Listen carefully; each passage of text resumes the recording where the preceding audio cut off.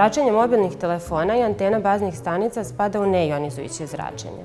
Osnovna razlika između jonizujućeg i nejonizujućeg zračenja je što jonizujuće zračenje posjeduje veliku energiju i može da raskine hemijske veze između molekula, stvara jone, zato se zove jonizujuće, za razliku od nejonizujućeg koje ima mnogo manju energiju. Zračenje mobilnih telefona i baznih stanica spada u nejonizujuću vrstu zračenja.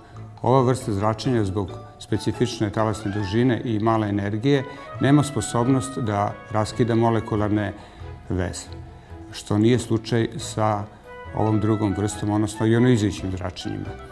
Efekat nejonizujućeg zračenja uglavnom se samo svodi na termički efekt.